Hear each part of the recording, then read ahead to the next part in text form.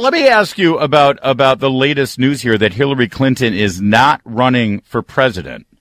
Are you surprised by this news? To me, I saw that and I said, well, that settles it. She's running. Really?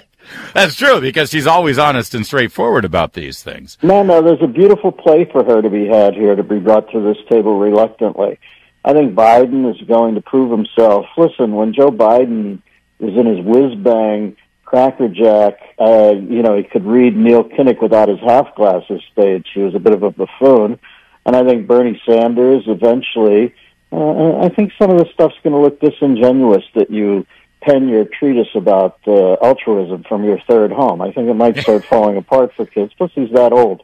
I think that Elizabeth Warren, I think she's, quite frankly, a disaster at this point, and I think they're going to find more stuff about her as she runs. I do think that Hillary will be the unlikeliest cavalry waddling over the hill here and coming in and saving them. And the play that she should make now is that I am only doing this because you begged me to come in, and this is an easy marker for somebody who toys with the truth like Hillary, to come in 2 years out and say, I'm not running. It's the easiest play. I think, to me, it's the first time I look at her and go, oh, she's finally got a brilliant kid running this campaign. Wow. All right. So that's interesting. So you think it's kind of a fade movie. It's sort of a rope-a-dope.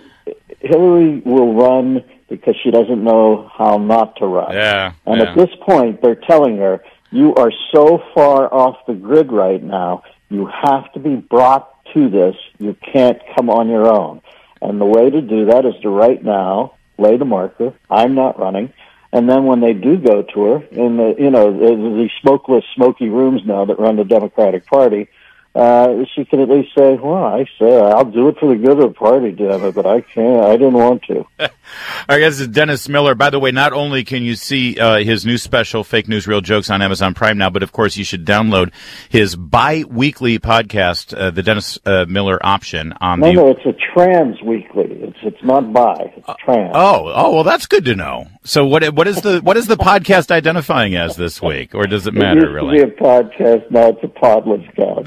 Transitioning. Get that at the Westwood One Podcast Network. I have not listened to this episode from a week ago, and I'm sorry because I was at CBA, I was busy.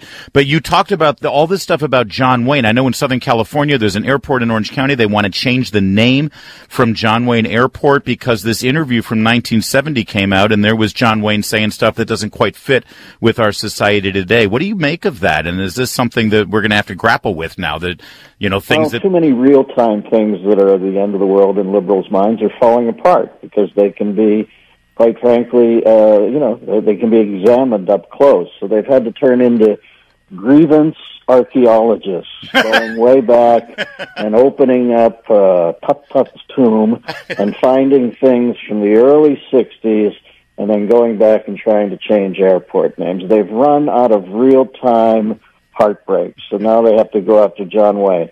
Once they get done with John Wayne, they're going to go, hey, did you ever hear of this Jefferson Davis guy? How far are you going to go back? Yeah, there are people throughout history who held stupid opinions in stupid times. There are also people who held stupid opinions in stupid times who happen to be the biggest box office star in the world. If you really want to wake up on a day-to-day basis and go back and get his name rubbed out of airports, fine. But it's a superfluous gesture anyway, because as I understand it with the Democrats, air travel will be a thing of the past in 10 years.